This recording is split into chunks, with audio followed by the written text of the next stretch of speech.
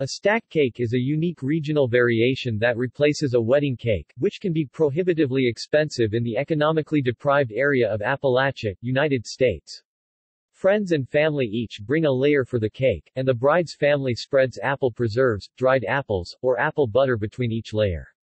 A stack cake looks like a stack of thick pancakes. It is thought to have originated in the Beaumont Inn of Harrodsburg, Kentucky, by the original settler James Harrod.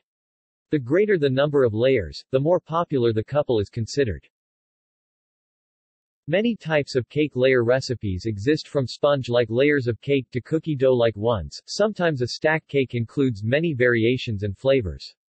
One recipe from the Bluegrass region utilizes a sorghum molasses-based gingerbread-type cake. Stack cake parties that do not involve a wedding occur irregularly but typically serve as a way for people to exchange recipes and gossip. Its use is not limited to Kentucky cuisine but all of Appalachia. In order to accommodate the typical 7 or 8 layers, each layer was sometimes pressed very flat. A few of the more common flavorings used were ginger, apple and molasses. Contemporary cuisine.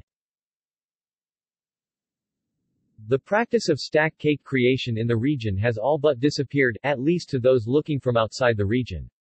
It has lived on through local organization and church cookbooks throughout Appalachia, and has been passed down through families. Renditions of the concept are being popularized in some haute cuisine restaurants and magazines. It has also been mentioned by magazines such as Martha Stewart Living and Parade. Sources: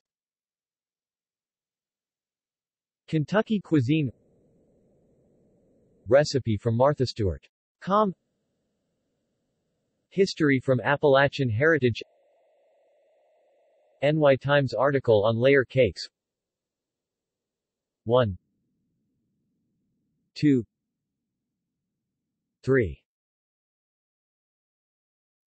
External links.